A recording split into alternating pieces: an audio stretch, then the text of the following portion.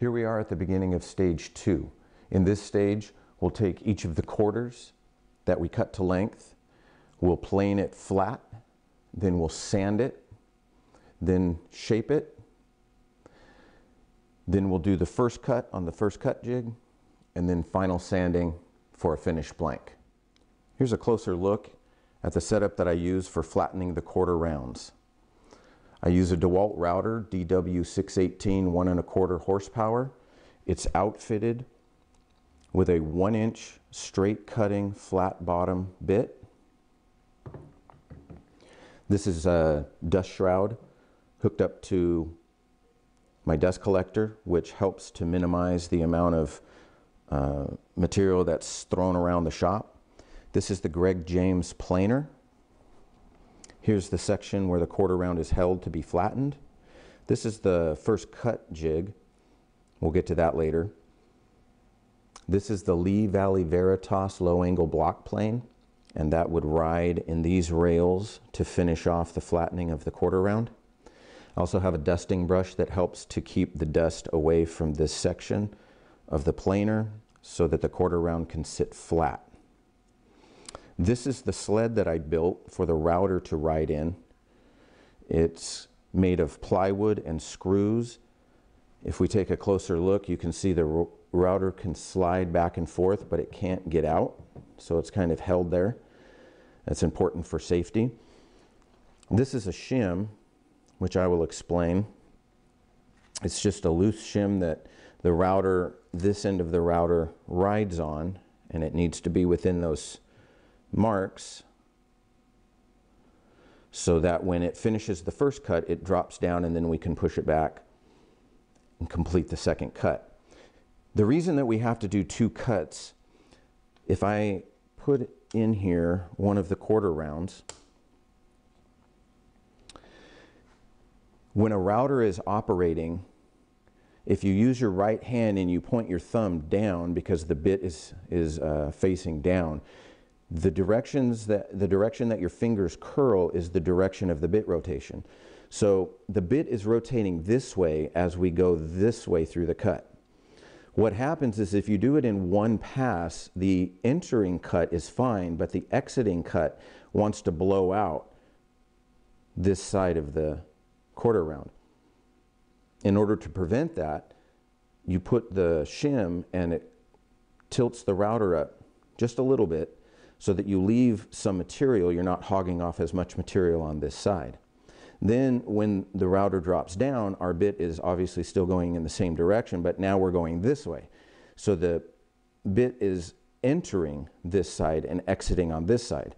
So now we have a safe cut over here, and we're only taking off a little bit more material that we didn't get on the first pass, but this side has already been cut all the way. So there's no blowout on this side when the bit is exiting when we're coming back the second direction. This was a solution that I needed to come up with because I was getting some of the blanks with too much blowout on this side. So this solves the problem of blowout. This step of the operation is very loud and it's very messy, so I'm going to suit up and I'll meet you back here in a few seconds.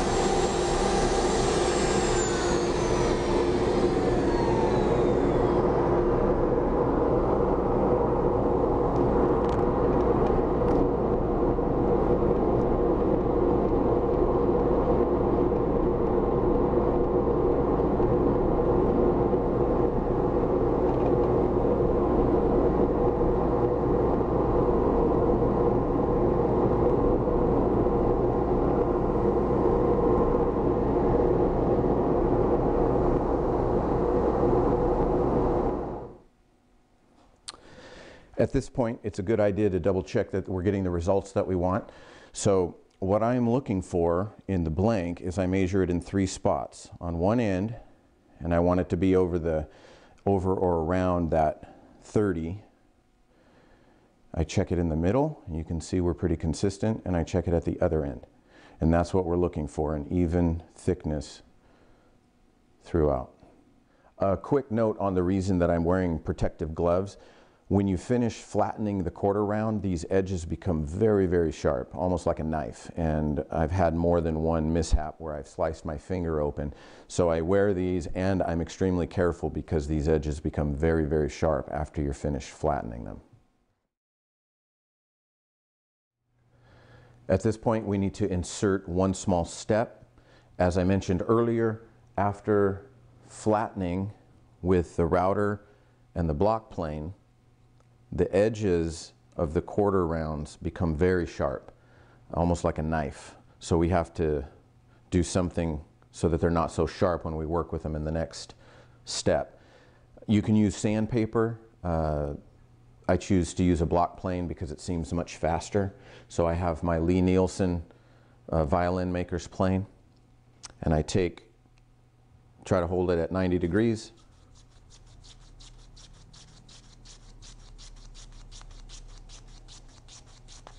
Do 20 swipes on one side.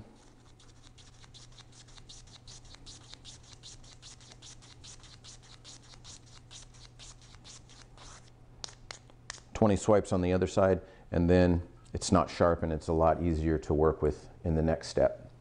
So I'll go ahead and get started doing the rest of these, and I'll meet you in the next step.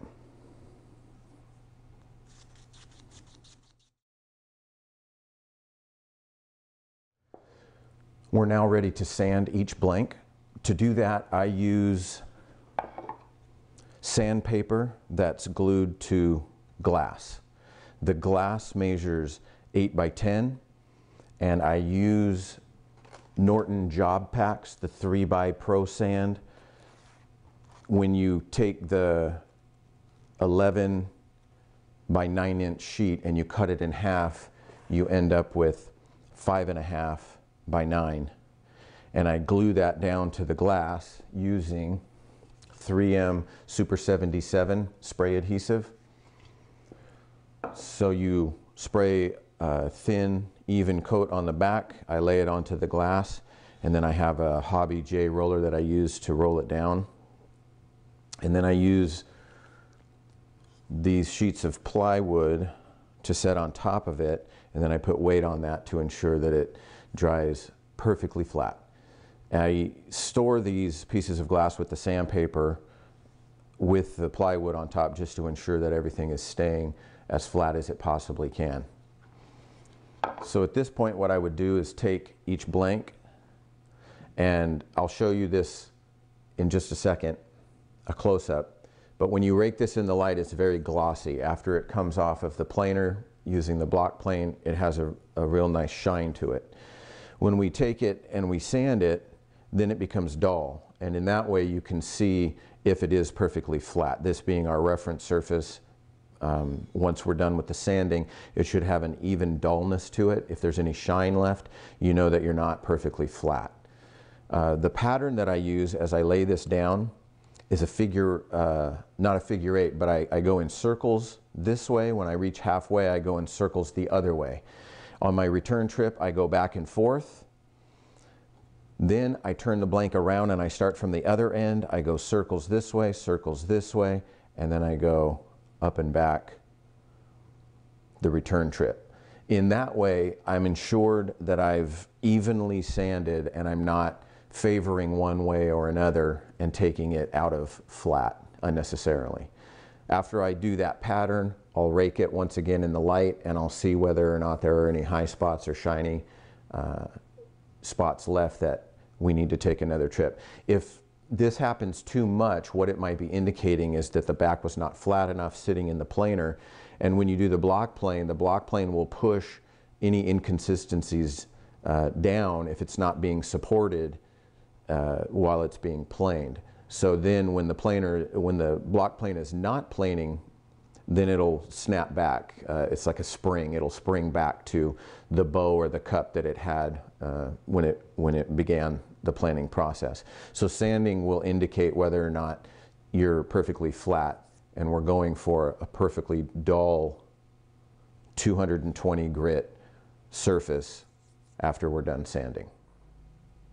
Before we start sanding, I'm going to try to get this at an angle so that you can see how shiny the surface is after it's been block planed.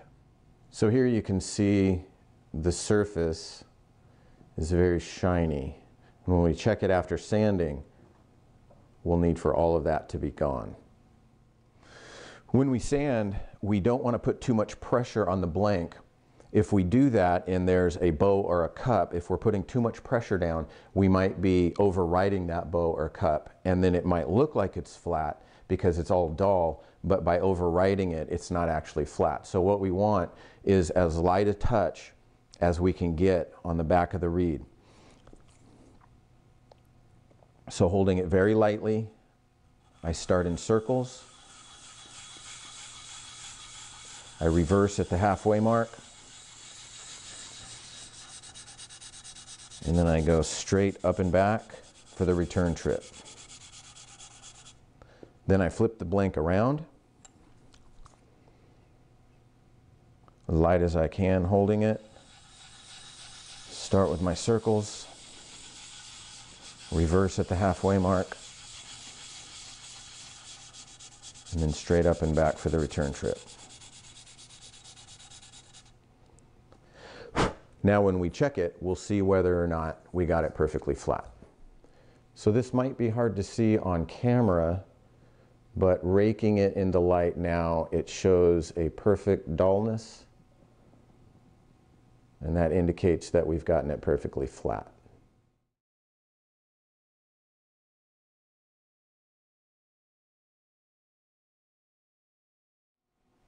Now that the sanding is done, our next step is to shape the reed. To do that, I use the Greg James shaper. This is the same shape as the Van Doren V12 reed.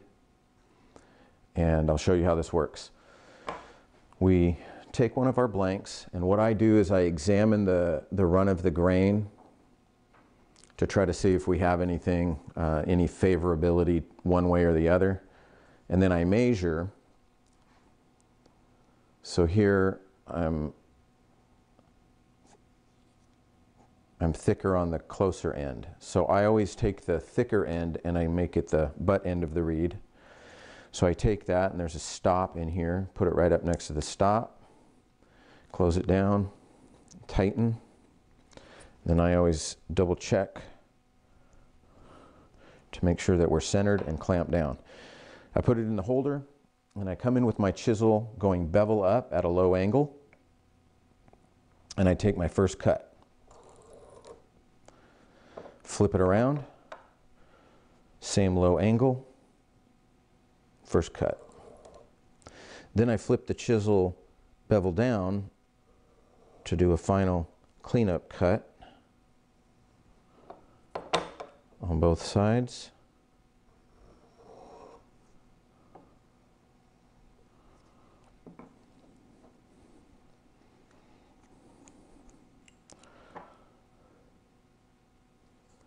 And now we have something that's starting to look like a clarinet reed blank. Now that we've shaped the blanks, it's time for the first cut. So I use my first cut jig, place the reed, and then slide the holder forward and lock it down. Then we take our block plane,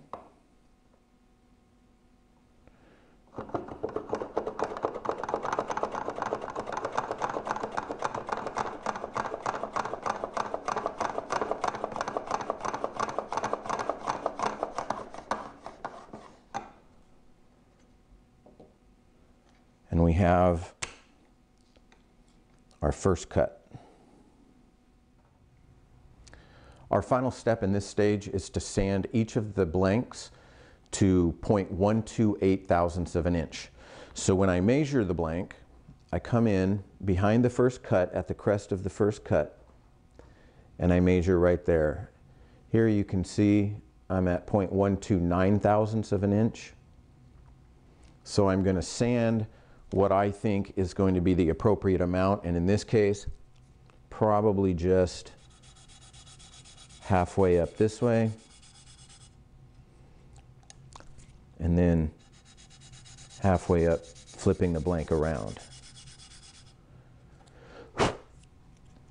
If I measure again, I'm trying to shoot for that 0.128, and you can see we've hit 0.128. So this blank is done.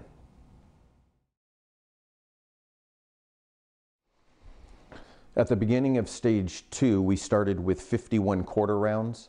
At the end, we're left with 43 finished blanks. The reason that we lose blanks throughout the process, through the steps of stage 2, for example, if you go to shape the reed and the chisel grabs the grain because it's running in a funny direction and it rips it rather than shearing it, then you lose that blank. Or if something goes wrong during the planing and there's too much of a bow in the back and maybe the block plane is pressing down, so then when you go to flatten it on the sandpaper, you have to work too long to get that belly out of the blank, and then you lose too much material, so it becomes too thin. But at any rate, starting with 51 and ending up with 43, that's pretty good, and that's pretty average for the batches that I go through. Again, the block plane will only last so long before the blade becomes dull, so that's why I am averaging around 50 to start, and ending up with this many at the end is pretty good. For the next stage, I'll select 5 of these blanks and prepare them for profiling and then clipping and playing. So that's very exciting. I hope you'll join me in the next video. See you then.